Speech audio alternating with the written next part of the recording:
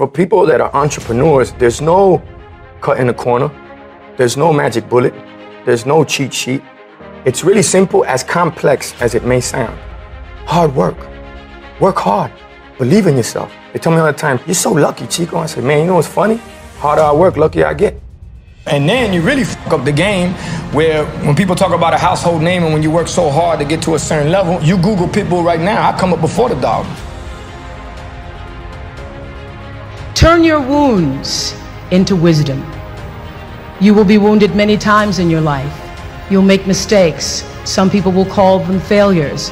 But I have learned that failure is really God's way of saying, excuse me, you're moving in the wrong direction. It's just an experience. What I've realized over the 23 years of my life, it's not the physical body that holds us back. It's not the physical body that holds us back, but it's the mindset. The biggest disability you can have is a bad mindset. It's not this. We are handicapped, we are crippled by our limiting beliefs, by the thoughts up here. And so this is everything. Your mindset is the superpower to everything. Once you master your mind, you master your life. This phrase that I kind of frame my whole life on is it's not can't, but how. This is how I view my whole entire life, in my personal life, in my business life. Everything gets framed, it's not can't, but how. Humans are very disempowering creatures, and so when you start off with can't, I can't do this because I'm not tall enough. I can't do this because I don't have the resources. I can't do this because I'm not old enough. Whatever it may be, we all have these limiting beliefs, right?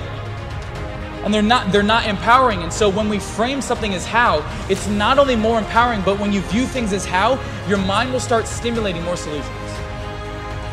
As a boss, you wake up every day trying a way to better your situation. And not just for yourself, but everybody that's around you.